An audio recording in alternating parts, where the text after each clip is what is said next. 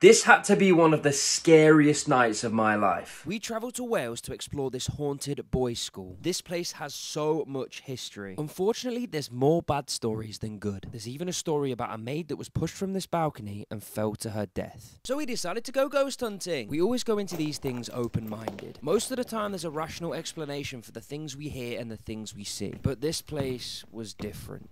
Pearl, can you hear me? Hello? Don't lie.